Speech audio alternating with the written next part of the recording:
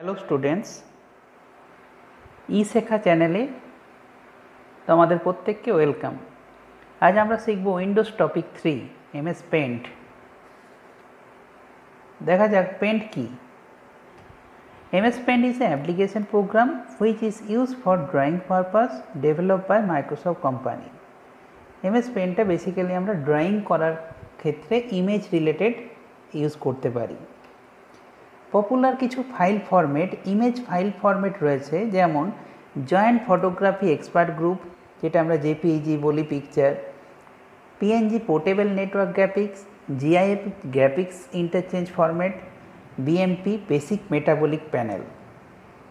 তো MS paint আমরা কী করে ওপেন করব দেখে নেওয়া যাক। এখান থেকে প্রথমে আমরা বাঁ দিকের কর্নারে স্টার্ট বাটনে ক্লিক করলাম। স্টার্ট বাটন থেকে অল প্রোগ্রামস থেকে অ্যাক্সেসরিজ থেকে আমরা পেইন্ট বলে সফটওয়্যারটি পেয়ে যাব। আবার স্টার্ট বাটন থেকে সার্চ বক্সে যদি এমএস পেইন্ট লিখে এন্টার বাটন দিই, তাহলে এমএস পেইন্ট ওপেন করে নিতে পারি।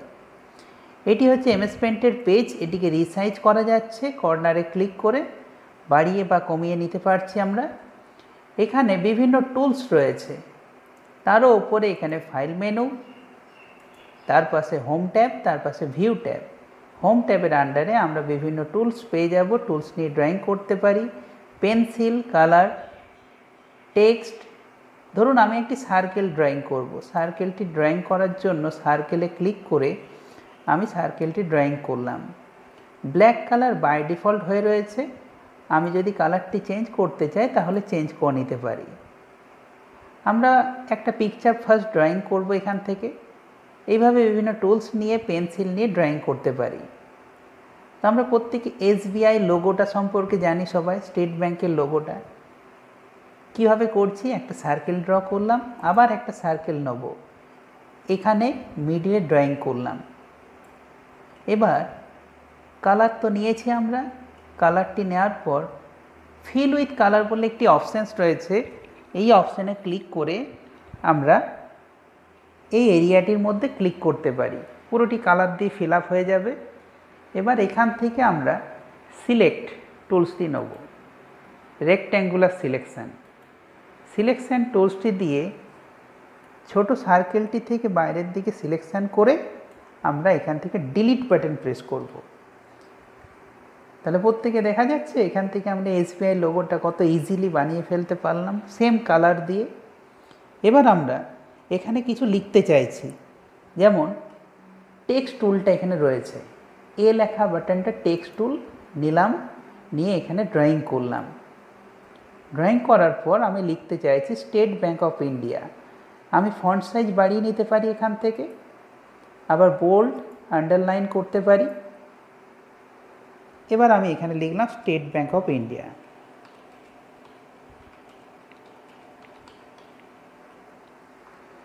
লেখাটির ফন্ট সাইজ চাইলে আমরা ক্লিক করে আরও বাড়িয়ে নিতে পারি এখান থেকে। মিডিলের দিকে বর্ডারে ক্লিক করে একটু সাইডে বা মিডিলের দিকে আমরা ড্র্যাগ করতে পারি এটিকে। হয়েছে। তাহলে পুরো পিকচারটা আমরা প্রত্যেকে দেখতে পাচ্ছি নিশ্চয়ই, স্টেট ব্যাংক অফ ইন্ডিয়া। এটিকে সেভ করব কিভাবে দেখুন। ফাইল মেনুতে গিয়ে সেভে ক্লিক করলাম। সেভ উইন্ডো আসলো, ডেস্কটপে যাচ্ছি। ডেস্কটপ থেকে আমরা ফাইলের নেম দিচ্ছি, ধরুন এসবিআই নামে সেভ করব। তাহলে এখান থেকে ফাইল ফরম্যাটটা চেঞ্জ করে আমরা জেপিজি করে নিচ্ছি। করে নেওয়া হলে সেভে ক্লিক করলাম, ক্লোজ করলাম। এবার দেখুন পিকচারটি ডেস্কটপে চলে এসছে। পিকচারটি রাইট ক্লিক করে সেট অ্যাজ ডেস্কটপ ব্যাকগ্রাউন্ড করলে, তার আগে প্রিভিউ করে দেখি। প্রিভিউ করলাম, দেখুন পিকচারটি ড্রয়িং করলাম, মেশিনে পিকচার যেভাবে আমরা দেখি সেইভাবে চলে এসছে। এর ওপর আবার রাইট ক্লিক করে সেট অ্যাজ ডেস্কটপ ব্যাকগ্রাউন্ড করলে আপনার মেশিনের ডেস্কটপ ব্যাকগ্রাউন্ডটিতে আপনার পিকচারটা সেট হয়ে যাবে। তাহলে এই ভিডিও থেকে আমরা কি জানতে পারলাম, এমএস পেইন্টের ইউজ কীভাবে ড্রয়িং করতে হয় এবং ড্রয়িং করা পিকচারটি সেভ করে কিভাবে ডেস্কটপের ব্যাকগ্রাউন্ডে আমরা সেট করতে পারবো। ভিডিওটি ভালো লাগলে অবশ্যই লাইক করবে। আমরা এই সাবজেক্টের আরও ভিডিওস টাইম টু টাইম এখানে আপলোড করব। তো আজই আমাদের এই ই-শেখা চ্যানেলটাকে সাবস্ক্রাইব করো এবং অতি অবশ্যই পাশের বেল আইকনটা প্রেস করতে ভুলবে না, যাতে নতুন কোনো ভিডিও আপলোড হলে তোমরা তার নোটিফিকেশান পেতে পারো।